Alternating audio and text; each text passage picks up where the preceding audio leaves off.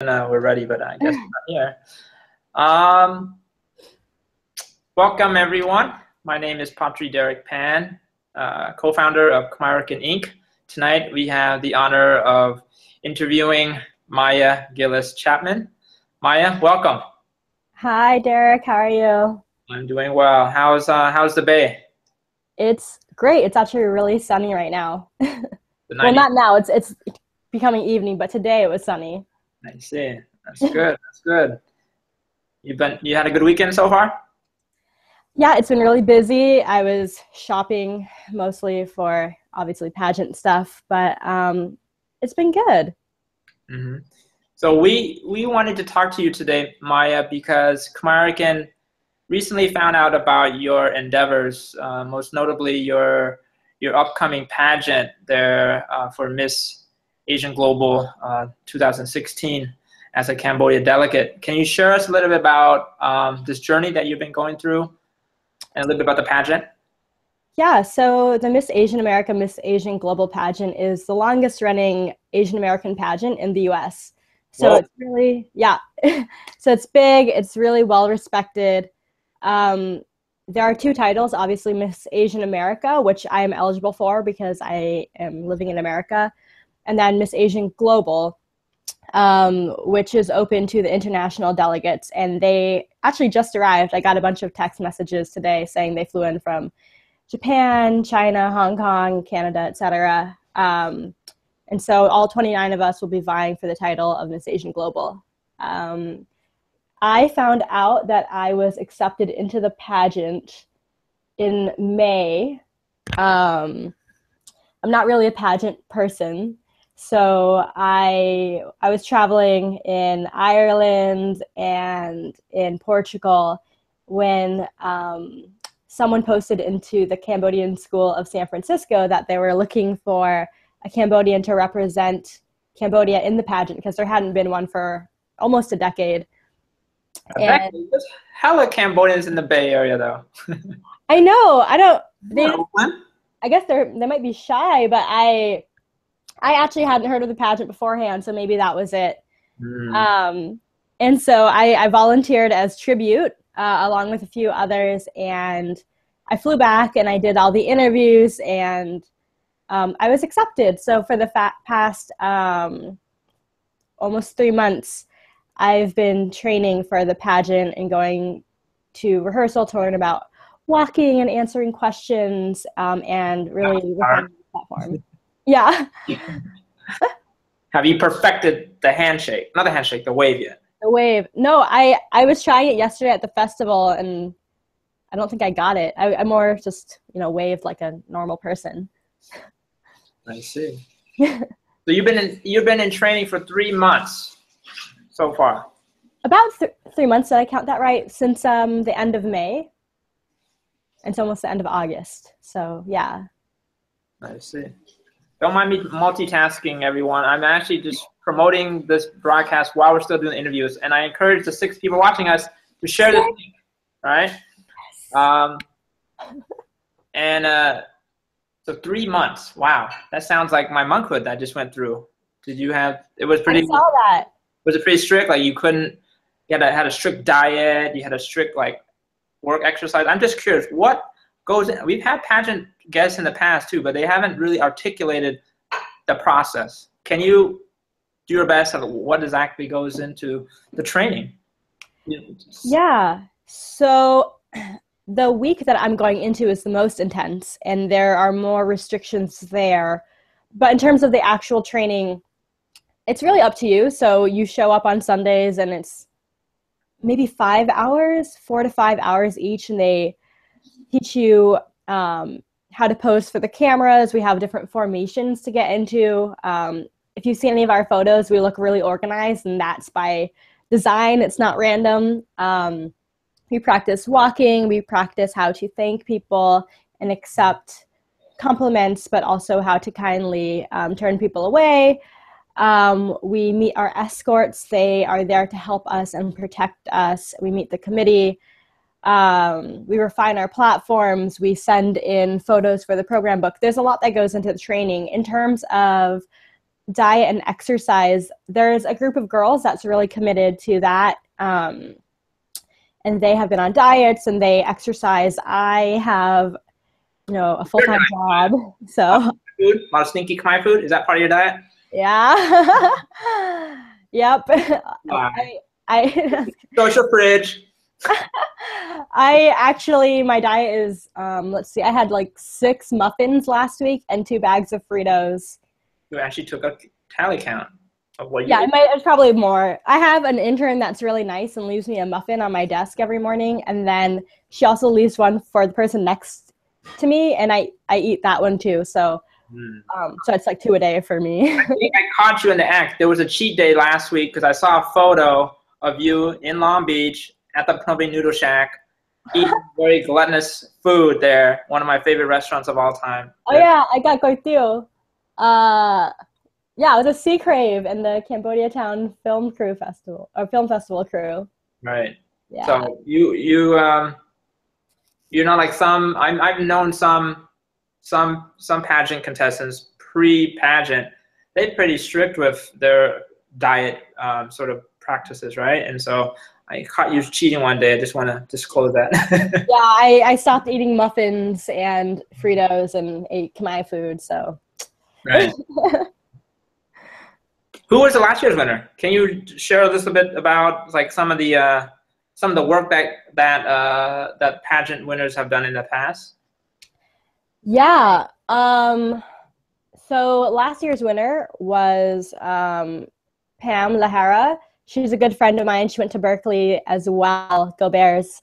And the runner-up, Miss Asian America, was Stephanie, who was director of marketing at 500 Startups, which is a really well-respected incubator here in Silicon Valley. It's probably the second best one in the world.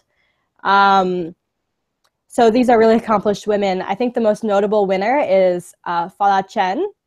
She's a superstar in China, I believe, and she's won a lot of awards. So it's, I'm in a great company. I hope I can, make them proud. How many women are in the pageant? 29. It is the biggest delegate group we've ever had. It's normally about 20, 21. Okay. So, but they've really been promoting us internationally. Like I said, we have people flying in from Japan, Canada, Hong Kong. And so we accepted a lot more this year. And it's amazing, but it's also very intimidating. Why did you decide and commit to joining the pageant? The original reason was I wanted to promote Cambodians in tech, which I founded in 2014. And I felt that since the pageant was so well respected, it would be a great platform to get Cambodians in tech out there, because I really believe in CIT, and so I just wanted people to hear our message and what we're doing.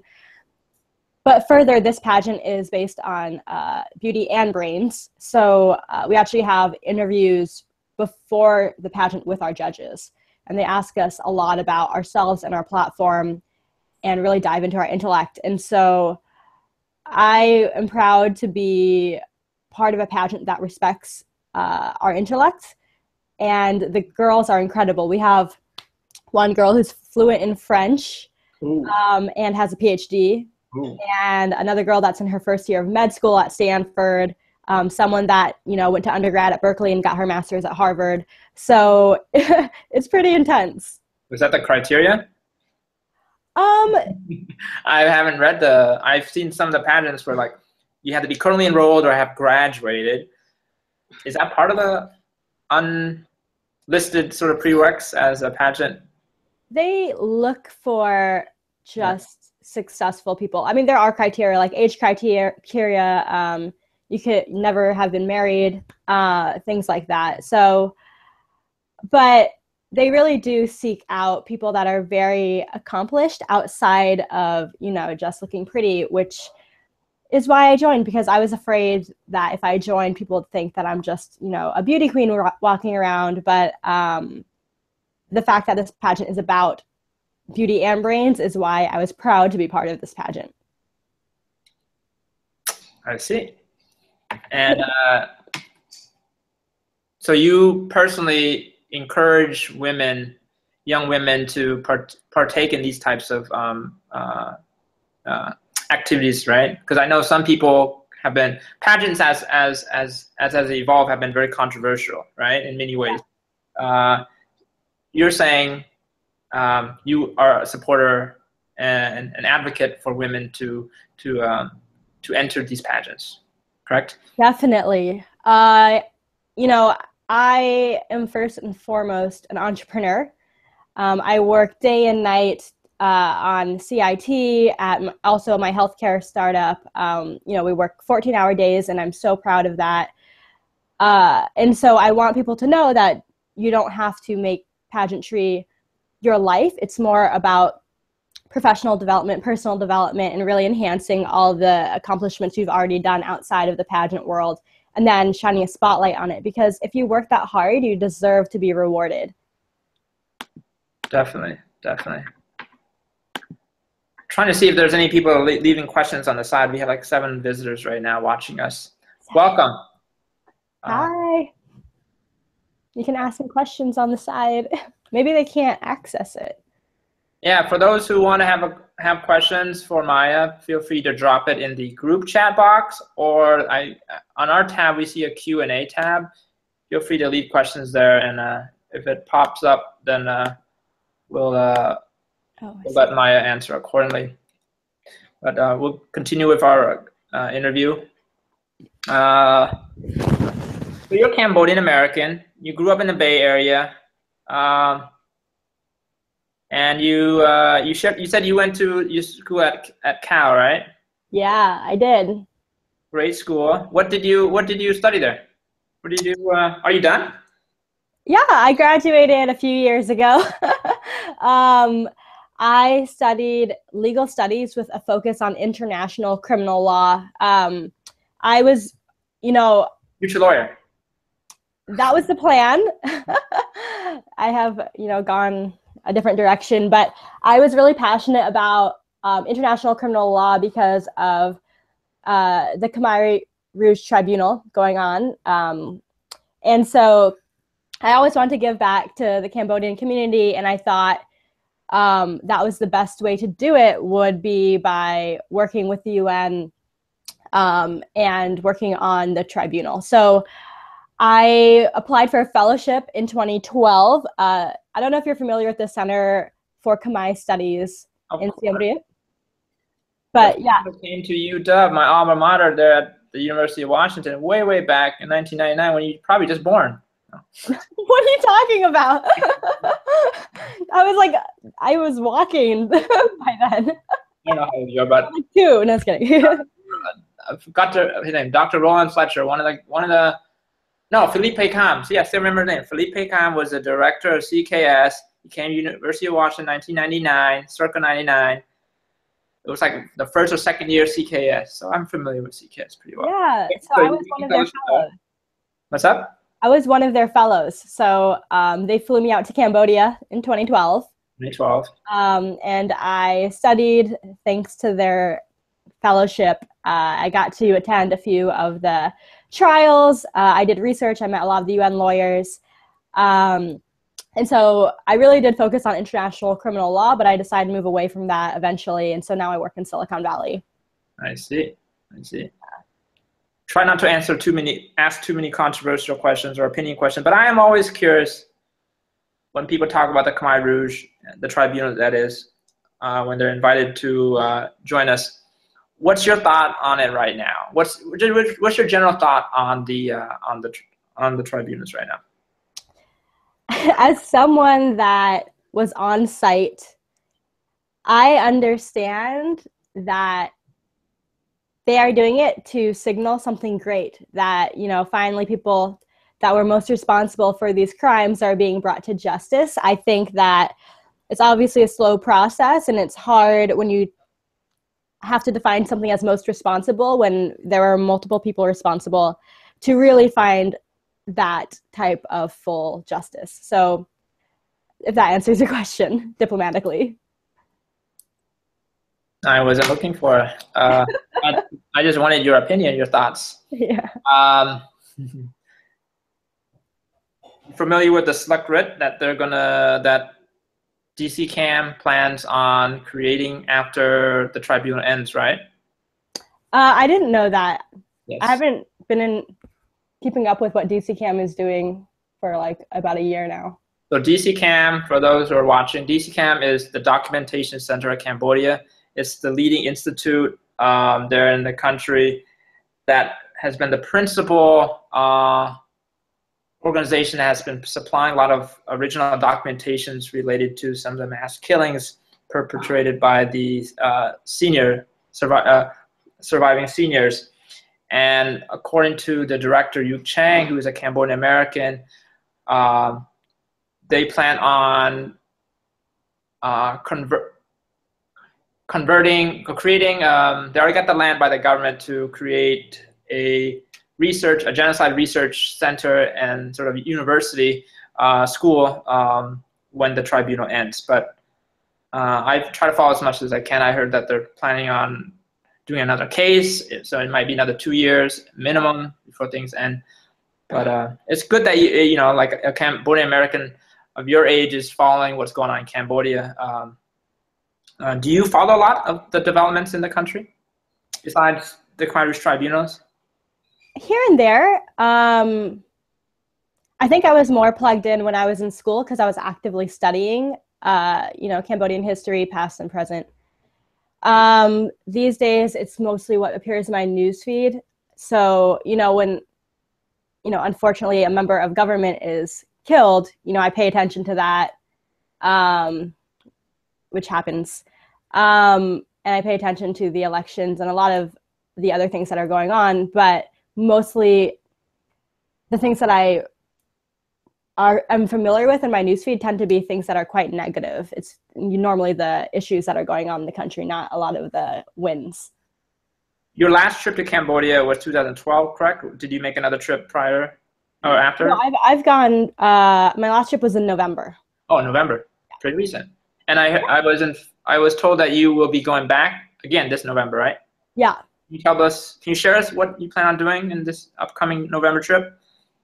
Yeah, so this coming November, CIT, Cambodians in Tech, we are hosting a hackathon, hopefully in partnerships with Geeks in Cambodia, an organization that I have been talking to for about a year since my trip in November, and they've been really helpful, and they have only been supportive about the idea of a hackathon. So when one of our members from Seattle wanted to host a hackathon in Cambodia, they were quick to raise their hands and say they're happy to help any way they can.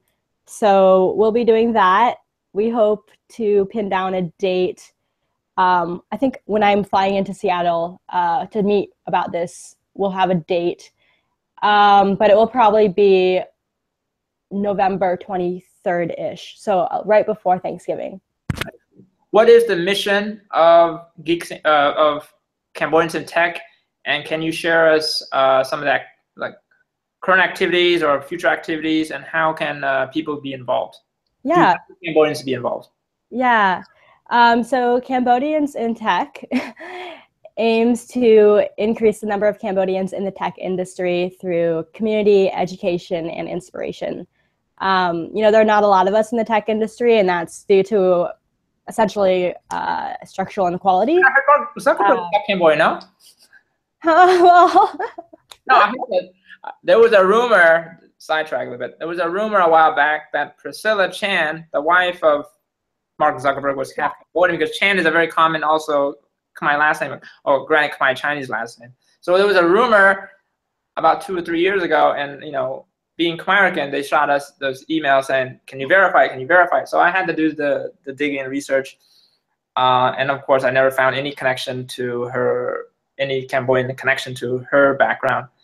But so your goal at Cambodians in Tech is to identify and find more Cambodians to be involved with this line of work, correct?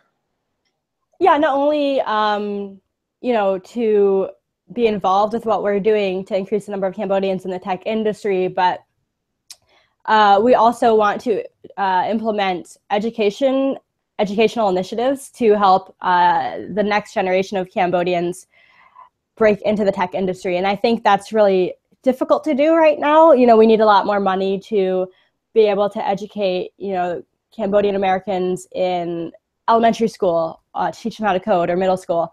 So right now I'm more in touch with the universities. But it's a long process, and I know this, and I think I'm okay with it, since one of my students from 7 years ago, Sokna, I taught English in Cambodia in 2009, and he was one of my students.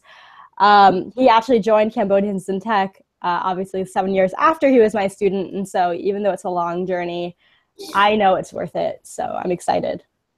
How can people learn more about this organization? Yeah, so you can either ping me directly on Facebook, Maya Gilliss-Chapman, or you can go to our website, cambodiansintech.com, and you can contact us there and see a lot of the members of CIT as well. See, that sounds cool. I'm pretty excited to follow this progress, because I consider myself a tech geek as well. Oh, that's why you're in the group. Yeah, thank you for inviting me to your group. Yeah. Let's sort of transition back to the pageant, or see if anybody has questions there on the side. I haven't really checked the side yet. Don't be shy. Oh, my dad's gonna peek the station. My dad's like, what is my son doing right now? He's hanging out. Did he come through? Did he pop out a little bit? Where did he? No, he did come for like a second, but I think he disappeared. No, he's back now. He just hears the voice, but he couldn't see the video side of the screen. Oh, okay. But yeah, the pageant. Is this a traditional pageant in the sense that it has all the like other elements of that's typical and common in a pageant, like the swimsuit, the talent portion, the cue at the end, all that good stuff? Kind of. So I can explain. The first part of the pageant is our intro. And our ethnic costumes. So we come out in our ethnic attire. That's why I was in Long Beach. I was at Khmer Bridal picking up a dress for that. And then we go away, and then we come back in our swimsuits. And then, you know, everyone loves that part. And then we go away again, and we come back in our gowns, I believe. Like and then gowns, traditional gowns? Evening gown. Evening gown, okay. And then, and this might be incorrect, but then I think is the talent portion. Okay. And so there are, you know, 29 of us, and they chose 10 of us to perform a talent, and that is not judged. So it will happen. It's more for entertainment, but it's not, doesn't go towards our points and scores. And then we come back out in our gowns, and they announce the top 10. Top 10. So, yeah, and then with the top 10, we do the QA, and we present our platform. So everyone has a platform, and we, mine is Cambodians in Tech, and we present that. We have 45 seconds as well as an interview question. Give us a preview. Is your closet nearby? Oh, no. I'm kidding. But if you did, if any of your outfits was conveniently right next to you, Maya. Actually, they are. They're actually on this couch. Can we just get a preview? I don't know. I don't think it's against the rule books to show what you're going to be wearing on your, what is that? I don't know, but it's what I'm going to be wearing. That looks like a headpiece. No, that looks like a headpiece for the traditional outfit, right? Khmer traditional outfit? Maybe. I don't know. Anything else you can share us? That's it. Time. Oh. You have to come to the pageant on August 20th. Part of the live interview, you know, all these impromptu-ness. Gotta sell the tickets. Gotta give incentive. How much are tickets? Tickets. I'm sure you have it in your pocket right now. Yeah. They're, I think with the coupon code Delegate 20, they're $50. That's pricey. You better come with a 10-course meal. Really? What does it come with besides all the beautiful contestants. That's it. We're priceless. No food? No. No food. Oh. You're like, I'm not going to go. Well, I'm out of town. But so it's $50 of tickets. They can get it directly through you, or they can go to, what's the official website for Miss Asian Global? MissAsianAmerica.com. AsianAmerica.com. Okay. What is the talent portion? What are you going to do? I'm not going to ask for a preview. I think you already. Okay, good. I'm going to say. 9 viewers said something. Oh. You can control right now the 9 viewers. If you comment back to us saying that you want Maya to perform whatever talent she has planned, then we might be able to sway her to do it. But what do you plan on doing? I'll be singing. I'm not going to dance. You're not going to be doing a dance as part of your performance? I don't know how to dance. I just kind of like. Every Cambodian American girl know how to do the apsara. No, I can't really. Okay, here's the test. Here's the test I always put all the previous guests. Every single one? It's very simple. It's very simple. Put your hand like this. And now in this other hand, just press it down. Let's see how far it can go down. Okay. Don't trick us. Put it as straight as possible. Okay, so we can see, we can measure how. See, look, that's pretty curvy. That to me. That's Cambodian curves. You have some dancing background. I'm sure when you were younger, your parents took you to the Oakland Temple or the San Jose school and no, because you're pretty flexible. Your hands are pretty flexible. That's how you tell a Cambodian woman's hand. Well, I'm Cambodian, so we've established that. But so you don't have no dancing background whatsoever? No, I don't. How's your Khmer? Not very good. 360 right now and just spoke Khmer as an interview. You would fail? Yes. You can try. And I don't want to embarrass you. I'm fluent. Okay, well. Didn't you take classes there at Berkeley? Berkeley has Frank Smith, right? Yeah, so so share a little bit of your Khmer background. Like, how Khmer are you, in your opinion? I'm actually, I would say, like, pretty Khmer in terms of the fact that I've actually seeked out my culture. So you have to realize, like, being adopted and being raised by Americans, I actually had to take the time and effort to learn more about Cambodia and the language. So I went from speaking no Khmer to going to Cambodia and living there for a month by myself at the age of 18. Yeah, like in Pursat, like not even in the city, like in the jungles, in the small towns where no one spoke English. And so that's how I learned Khmer, and I continued to study it at Berkeley. And then after Berkeley, I dropped by the Cambodian School of San Francisco to learn as well. I see. So you're Khmer, you have some formal background in Khmer language. That's what you're saying. That's what you're sharing with us, right? Because you did courses at Berkeley, and then you had a curriculum there at the school in San Francisco, right? That's yeah. Cool. So that's some. I did it because obviously I was curious, but also I would meet like elders, and they really wanted, it's kind of respectful to show them that you can speak a little bit of Cambodian. And so especially growing up with no Cambodian influence around me, I'm actually pretty proud of myself that I can speak some Khmer. Can you introduce yourself to our viewers and the thousands of viewers that will be seeing it upon upload? Can you introduce yourself in Khmer real quick in 10 seconds? Yeah. Sok Sabai, Knyom Chua Mai Gilliss-Chapman, Mau Bi Sok Khmer. I'm such a Knyom Mieng Tong Amarik. Tong Amarik. No. She has an American accent. I don't hear the American accent yet. I hear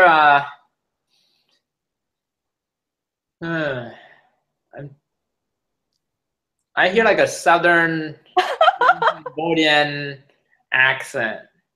Southern like, Cambodian. Kandal.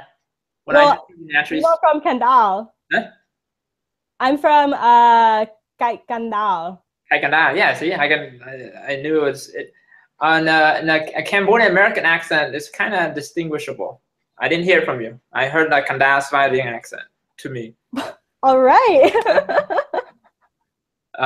Cool. And I know you said earlier that during your time as an undergrad, you did do a lot of studies, learning about Khmer history, Khmer Rouge, pre-Khmer Rouge stuff. Yeah. Correct? Yeah, I used to be like very, very well versed in that. I had to write research proposals where I analyzed the UN RGC agreement and studied the ECCC, things like that, the ICCPR and IECSCER. I don't know how, yeah, all these things that I had to study. I don't know how well versed I am in it now, but I definitely spent 4 years studying that. I see. Wow. So that's really amazing, because when you think about it, being adopted poses you a different challenge than, say, a Cambodian American like myself who grew up with Cambodian parents who in varying degrees, infuses the culture in our homes during our, K through 12 education. And so we get to hear or see or be part of it as more consistently and regularly than, say, an adoptee. So I commend you. I definitely commend you. Do you have ambitions to continue like going back and forth in Cambodia, to continue with the work within the Cambodian community there in the Bay? There's a pretty big, vibrant Cambodian population there. What's some of your ambitions with the Cambodian community, regardless of winning the pageant? Like what's some of your ideas that you have planned for the Cambodian community in the Bay? Yeah, so in general, yes, I do plan on going back and forth. I try to go once a year between here and Srot Khmer. I will always continue to work on CIT. That's what I'm really passionate about. I've been working on it since 2014, so that has nothing to do with the pageant, regardless whether I win or lose. Rata, Kim, is really involved, and Bong Malai, they're both really involved in the Khmer community here, and they've been introducing me to everyone. I know they started the Khmer Women's Alliance, which I plan to be really involved in. And they're really looking for the next generation of Cambodian women, especially, to take over and help share the culture. And so, I would love to volunteer to be one of the people that spearheads that. Great. What's it called? Khmer Women's Alliance? Is that fairly new? I think Sopheline was saying it was founded last year. No wonder. Yeah. Okay. Yeah. And she was one of the founders with Rata. Gotcha. So they're there in the Bay Area, in Oakland, or is it in Oakland? I mean, it's all over. I mean, I think they have the gatherings in either Hayward or San Francisco. But yeah, it's for Bay Area Khmer women. So, I mean, it's just phenomenal that they've been doing this, and I'm so glad that I can join now. Great. We're at the 40th minute mark. I didn't realize that we've spoken for almost 40 minutes. Can you share us a little bit some of the future projects or future trips that you want our viewers to be aware of? You shared a little bit about your November hackathon in Cambodia. Was there anything else you wanted to share with us? Yeah. The pageant you plan on? I also... Sometimes we get the women to reveal that. So they usually don't do one. They do more than one. So anything you want to share with us? Future ideas? So yes, in terms of CIT, I'll be in Seattle. I plan on going to DC and kicking off a chapter there, and maybe Singapore.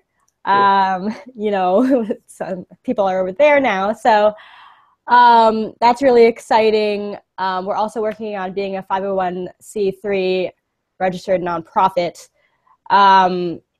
So yeah, CIT is going well. In terms of other pageants, I'm a little old, so I don't know if I'm eligible for more pageants. But I've definitely, I don't know if I will qualify for this age-wise, but I've been considering doing the Miss USA circuit. So under Donald Trump? No comment. I know. I don't think he owns it anymore. One of them endorsed, right? So I don't know which one. Oh, the USA circuit. Okay, cool. How about the Miss Cambodian American there in Lowell? They're looking for the first. They're doing the first national one. I think I'm too old for that. No. Oh, is there age restriction? There is an age restriction. It was like 28. 29. I think it was. We'll see. So I think. So. Oh, 29? Yeah, I think it was 29. I don't know. Yeah. I'm not one of the board, but. Yeah, I mean, I was seeing a lot of postings for that, and I'm so excited.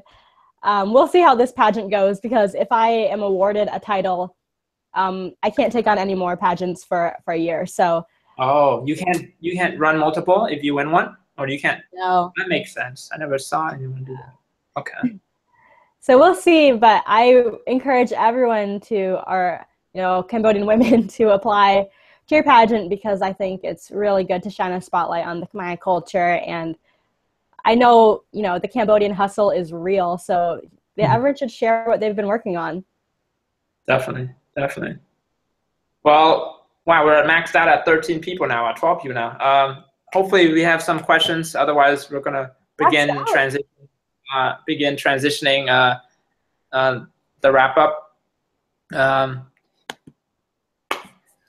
Anything you want to share with us that we didn't get to talk about in this broadcast? We talked about your story a little bit, your pageant, your passion in Cambodians in tech, your Cambodia trip. Was there anything that you feel you wanted to add to your story for our viewers?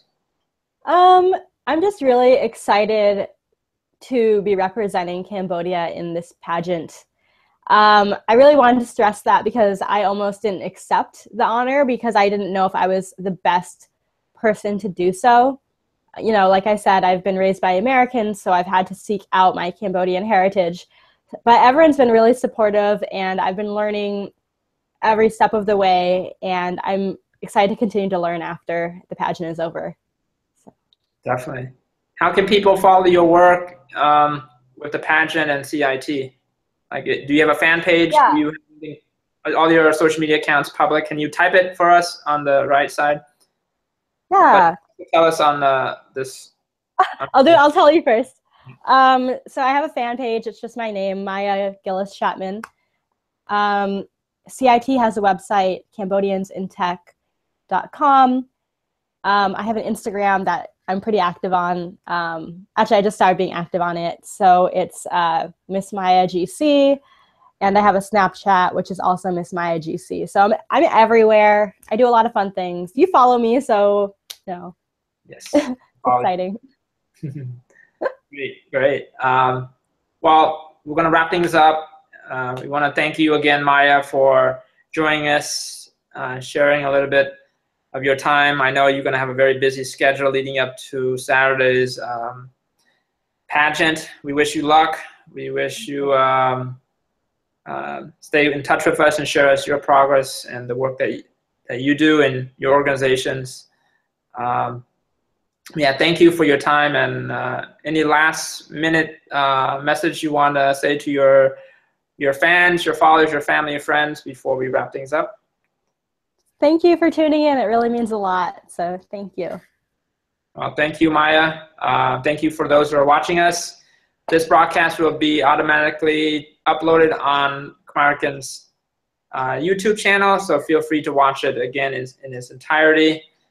And stay tuned for our next broadcast tomorrow when we interview Anita Chun, chef here in the Seattle area. Someone that you should try her food when you're in town in a week or two, right? Yeah, I'll do that. I'll also tune in tomorrow as well. So good. Let's say bye to everyone that's watching us, all the 12 viewers. Thank you for coming on Sunday night, and we'll see you again tomorrow. Have a good night, Maya. Bye. Bye.